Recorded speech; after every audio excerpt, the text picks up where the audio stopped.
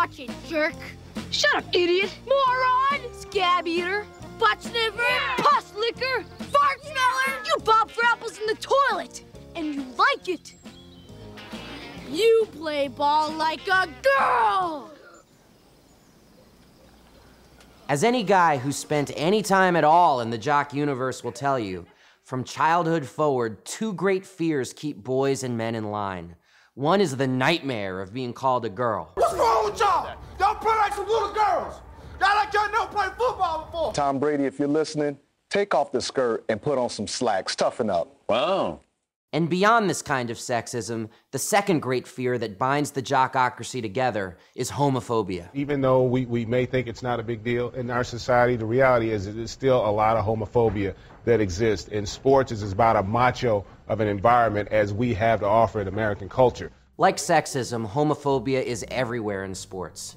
So you have someone like John Smoltz, future Hall of Fame pitcher, who compared gay marriage to bestiality by saying, "What's next, marrying an animal?"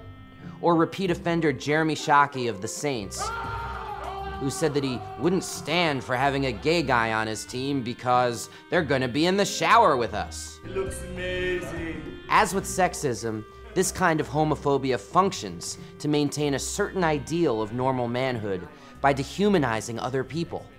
And in the process, it keeps gay athletes in the closet. So it shouldn't be any surprise that to date, no active player in the big three men's sports, baseball, basketball, football, has dared admit he was gay.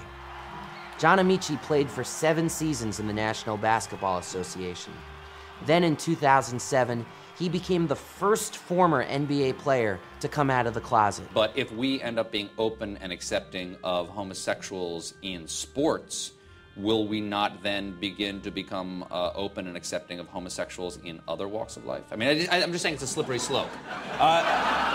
You'll admit it's a slippery slope. I'm hoping it's a very slippery slope. Okay. Yes, I'm hoping so. By coming out, Amici joined the likes of baseball player Billy Beane and NFL offensive lineman Esera Tuolo. But all these guys waited until retirement to come out of the closet. Why is that?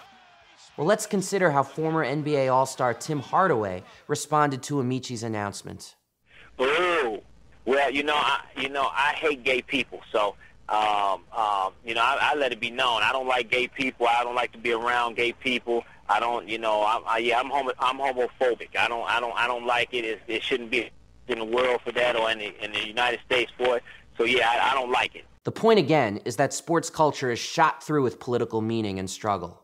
And unless we're content to stay quiet in the face of bullying, we should make it our goal to speak up and try to change things when sports culture reinforces backward political attitudes that hurt people for no good reason.